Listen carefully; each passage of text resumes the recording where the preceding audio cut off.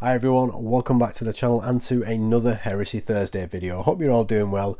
So we are moving away from Epic this week and we're back on your regular sized Horus Heresy miniatures. And this week it's a brand new character model for the Loyalist. This is going to be a resin miniature from Forge World, and this one is the Loyalist Champion. So we've got a champion miniature in fancy Mark 6 Space Marine power armour. He's got a combi-melta and also a paragon blade as well. So they make a big deal in the article about him using this blade to lop heads off. So this is the type of champion who will seek out enemy champions and duel them in one-on-one combat. It's quite a nice looking miniature. I like the fact that it's got a helmet option as well. It's a shame that it's Mark 6, but I know they're going with that theme for the Heresy. Both the helmet and the bear head have got the laurel wreath on, and there's some nice decoration on the backpack there with some wires actually going up to the iron halo style thing on top of his backpack rather than it just being a decorative piece. So that's quite cool.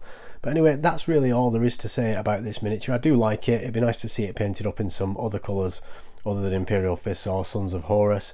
But anyway, moving on from that, let's just go and take a look at Epic once again for the Horus Heresy. So it looks like in the recent Warhammer community articles that they've been putting out there, we're going to be getting some new terrain for Epic. Now, you can see the Civitas buildings there and the wreck versions of the Civitas buildings. Now, they don't look like the ones that people have taken the Clippers to and intentionally wrecked. I've done some of those myself.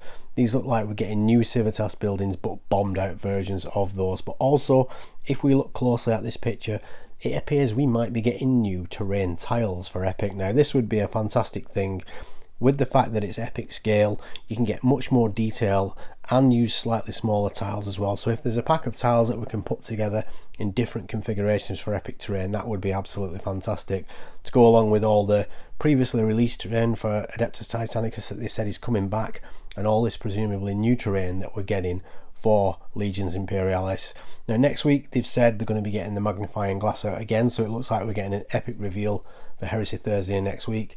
It's probably going to be Space Marines, I would imagine. There'll be some more units for that, maybe some Imperial Army or something like that, but I would put my money on Space Marines rather than it being terrain.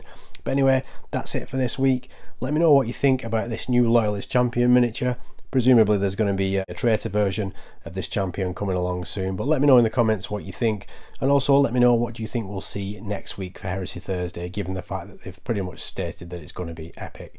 Anyway, that's it for now. Just a short video. If you enjoyed this video, remember to give it a thumbs up, and if you didn't enjoy it, just leave me a comment, let me know why. Don't forget to like and subscribe, and thank you very much for watching. As always, I really do appreciate it, and I'll see you in the next one. Take care.